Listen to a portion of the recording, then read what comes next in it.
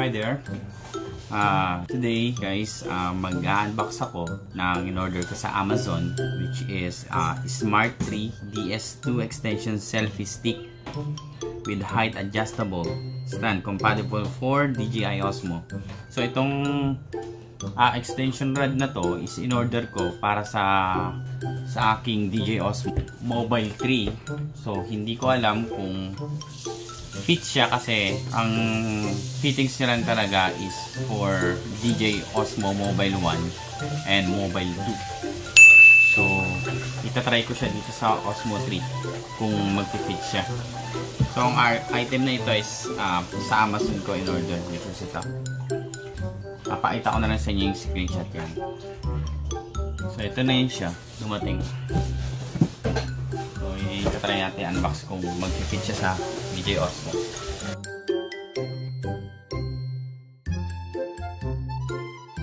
Yung code niya. Nakikita ba yan?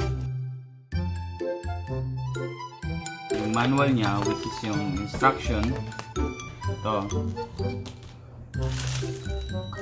Camera holder. Ganda ng ano niya, ng lagayan niya. Is leather siya.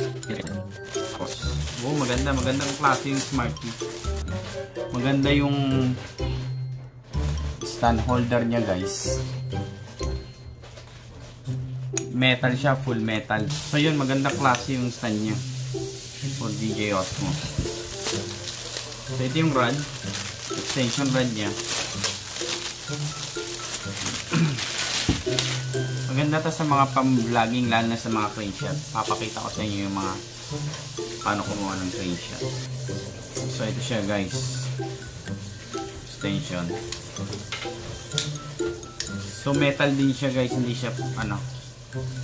Tapos nalalak, ito yung lock niya.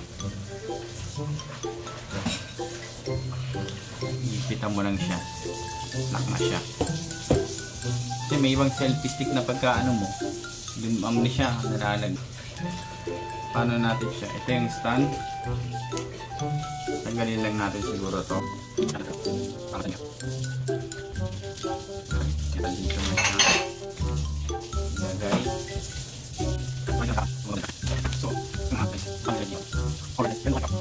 So usually guys, para sa DJI Osmo tsaka sa OG na DJI Osmo tsaka sa DJI Osmo 2, dito sa gilid nilalagay.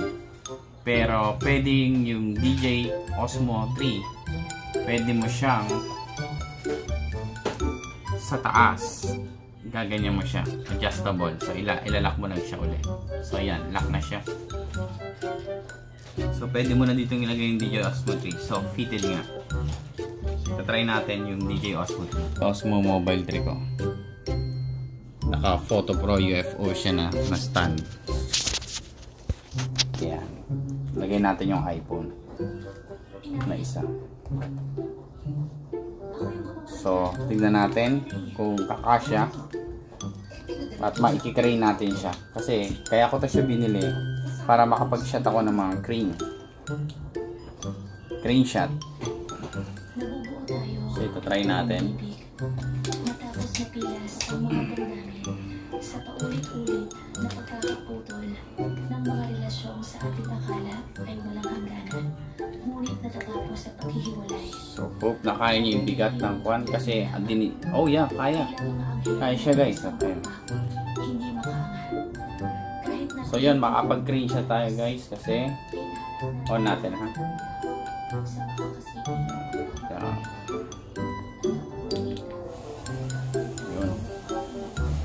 Hindi na siyang stand guys. Yan, malaki. Pwede mo siyang ibaba.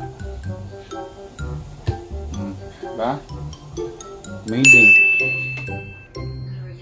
So yung crane shot na sinasabi ko, kaya ko siya binili, ang main reason para makakuha ako ng upside down. Ay, hindi ko na kailangan pang